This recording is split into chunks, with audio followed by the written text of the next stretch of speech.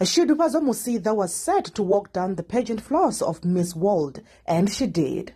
With South Africa railing for her, she unfortunately did not make it to any of the positions, but she made it to the goal she had set for herself, which was to participate there.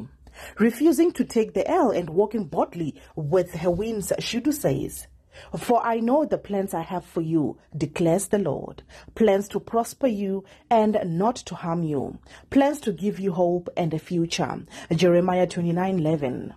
From the bottom of my heart, I want to thank you, my beloved South Africa, for your unwavering support and love I have received from you throughout this journey. I felt it within my soul as I stepped out on the stage.